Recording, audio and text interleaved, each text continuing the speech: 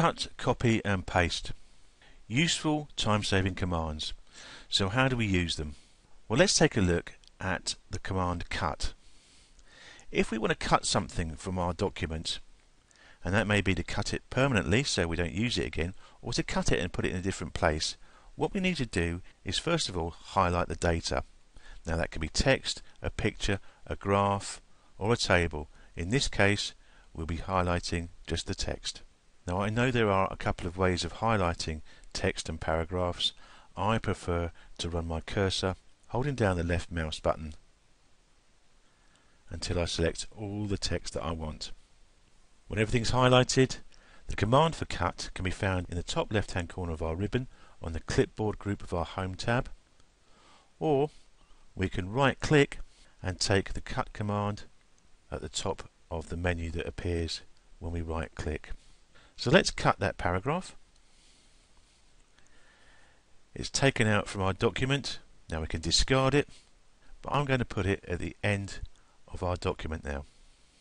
So I press the enter button to get a new line, and now what we want to do is we want to paste it. So we need to paste it back in position. Again, by pressing the right mouse button we get a menu, and that has paste options, and I'll talk about those shortly. But again, in the top left hand corner of our ribbon we have the paste command, and the arrow underneath it is the paste options. I'm just going to paste this into place. Here we have our paragraph now pasted at the bottom of our document. Now the paste options, what are they? The first one says to keep source formatting. Well, what that means is if it was formatted in a different type of font or it was a different type of style, we would keep the style that it had originally. Merge format.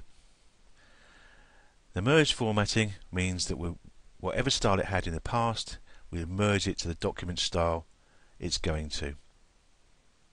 And just to keep the text, if there was any pictures or anything else involved, we would just take the text. So those are our paste options.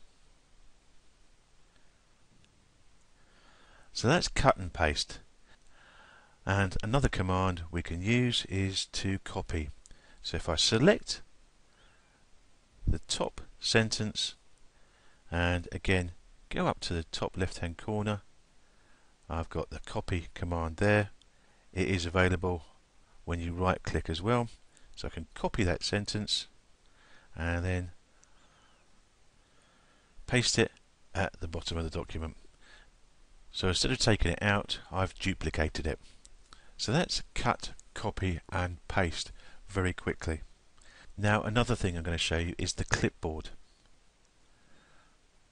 When we're cutting and copying things, they will go onto our clipboard automatically, or we can add them to our clipboard, and then we don't have to use them immediately, but we can use them later on. We can go back to our clipboard, click on the thing we want and paste it. So that's our clipboard very quickly. Now we don't have to just work with Word. We can cut, copy and paste from different softwares, or we can go online and we can copy things from websites, of course subject to copyright rules. We can't cut them because we don't have permissions, but we can take, for example, the picture from one of our lessons. So if I left click on there, we don't have the ribbon obviously when we're working on another piece of software, and I copy that, I can come back to my Word document and I can paste that onto our document.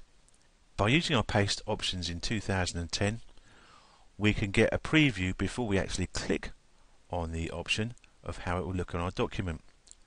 So the paste option with its original formatting would look like this. To merge the formatting, you notice how the text has changed, and the text only, our picture's gone. So let's keep the original and left click on the original, keep source formatting, and that's pasted onto our document. So let's cut, copy and paste, and a little bit about the clipboard as well. Thanks very much.